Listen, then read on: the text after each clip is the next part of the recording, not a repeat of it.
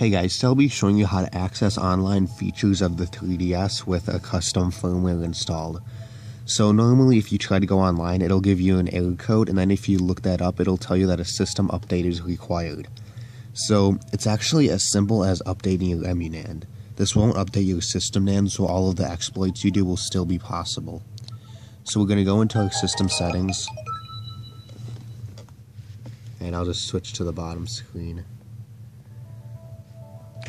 And we're going to go to other settings, and we're going to go all the way to the end, and we're going to go to system update, and then you're going to hit OK, and you're going to accept all of these prompts that may come up.